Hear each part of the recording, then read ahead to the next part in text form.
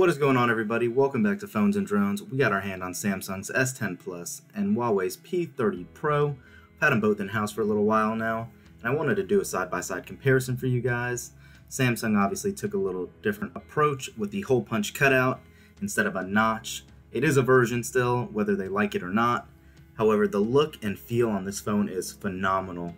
It definitely has to be one of the best built Samsung Galaxy phones I've used yet. For them to be able to keep a headphone jack at the bottom, keep all the IP68 resistance, it's phenomenal. Huawei, though, knocked it out of the park again with these gradient color schemes. It just looks so good. Obviously, that was their best sellers last year, so they did 3 different gradient schemes this year. You do only have a single firing speaker, unfortunately, but you do get an IR blaster on top if you're into those kind of things. They both have fingerprint sensors. This is an optical sensor, as you can see. It works great. I have had no issues with this. I've actually had more issues with Samsung's ultrasonic one, which was a big surprise to me. I really thought that it was built up to be a much better design for functionality as well as security, but you can see it does not work as smooth each time. Personal preference, I know ultrasonic is a little more secure. However, I will take this optical sensor for now since we are a little further on in the process of using those.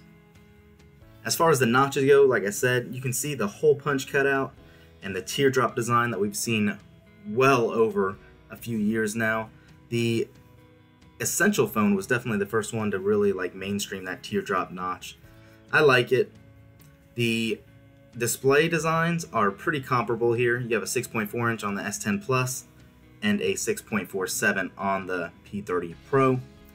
Both look great. One is a dynamic AMOLED panel, it being Samsung's, and then just a full HD OLED panel on the right with the Mate 30 Pro. You do have Samsung Pay, you are getting that MST technology. You only have NFC on the P30 Pro. Just something to keep in mind if you guys use that a lot. Some people do, some people don't.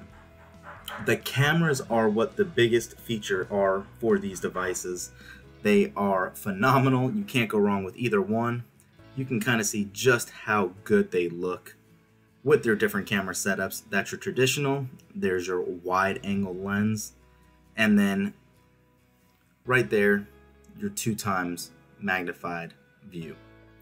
Obviously, you are going to get a little different setup on the P30 Pro, but we will talk about that in a second. You can see just how much detail are in these photos. It looks phenomenal, guys. Aside from that, like I said, Huawei kind of went a different route this year with their camera setup. It's really going to be hard to show you the periscope camera inside. However, you can see just the traditional lens, your wide angle lens. Then you do have that 5x optical zoom.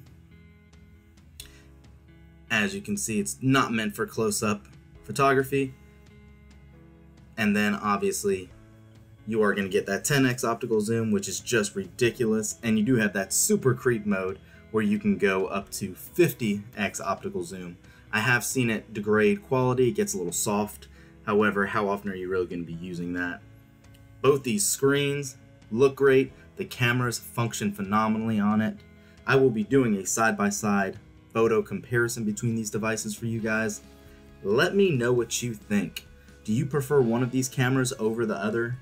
Do you like one of the designs better than the other? Is the time of flight camera that the P30 Pro has that significant of a difference or an advantage over the S10 Plus? Let us know in the comments down below, guys.